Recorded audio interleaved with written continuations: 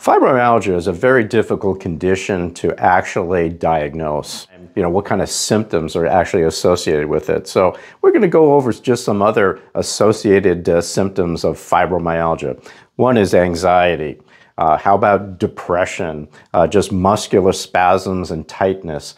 Pins and needles. How about weight gain? Increased sensitivity to cold.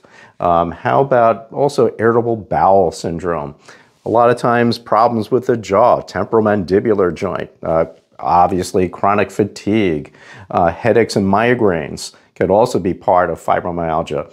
Constipation, diarrhea, dizziness, and even excessive bowel gas can all be associated with the condition known as fibromyalgia.